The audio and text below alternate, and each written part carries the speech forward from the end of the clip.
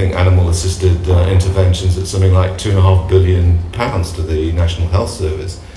But we just had a fantastic night tonight at this event in London called The Power of Dogs, which was sponsored by Ceva, so a great collaboration between Ceva and Dogs for Good. We've had 5 fantastic speakers, including finishing up with Brian Blessed, the national treasure, who really made the house laugh and cry at the same time. It was absolutely incredible. But what came out of it is what we've always said in the relationship that Dogs for Good and Ceva have, that dogs really are making a difference to people's lives, and there's something very, very special about animals in people's lives.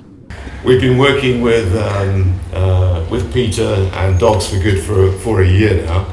I mean, the work that you're doing is absolutely extraordinary. One of the things that we've done a lot of work on with Ceva is putting together some information that Dogs for Good had, but actually didn't have in a kind of format that was very usable.